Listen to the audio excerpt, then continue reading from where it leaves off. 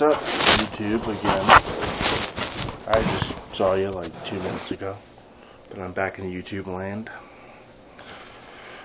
Second book review. Another Mike Horton book. It's called In the Face of God.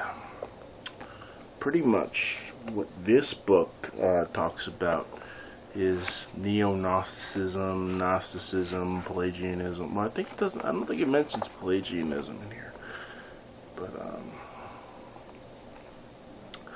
it mentions a lot of, or like paganism, stuff like that, where the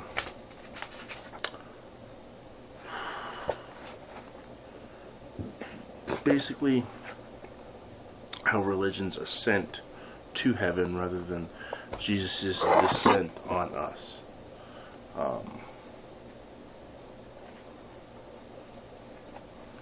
And how a lot of religions try to basically, like with the Tower of Babel, you know, or no, not the Tower of Babel. I don't know. I should have named it. I don't think it is.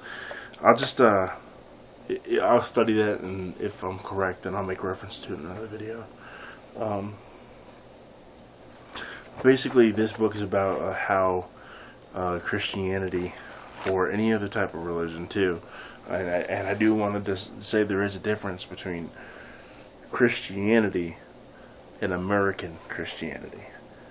Complete difference. And I do feel like people need to start addressing that, because, you know, like me and Fanatical for Jesus, you know, people will automatically assume, hey, you get this general Christian tag on you, so you're Joyce Meyer and Joel Osteen, T.D. Jakes, Benny Hinn, Kenneth Copeland, Robert Tilton, you know, along that line. When we're actually more along the lines of like Mike Horton, John MacArthur, R.C. Sproul, R.C. Sproul Jr., Francis Chan, although I don't think he's Reformed. I think Fanatical for Jesus, so I think you were right. I don't think Francis Chan is Reformed. But I mean, we have John Piper. I mean,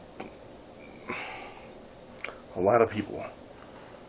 But look at how their teachings, they're much better than like the Joel Osteens, Benny Hinn's, Kenneth Copeland, even Victoria Osteen. So basically what this basically says to you is, basically, don't be a buddy of Jesus. Like, it's okay to, don't make him your enemy, but don't think of him as a guy you would sit next to at the bar and have a couple drinks with, because it's not what he is. He's a father, and he's a judge. He's not your friend. Okay?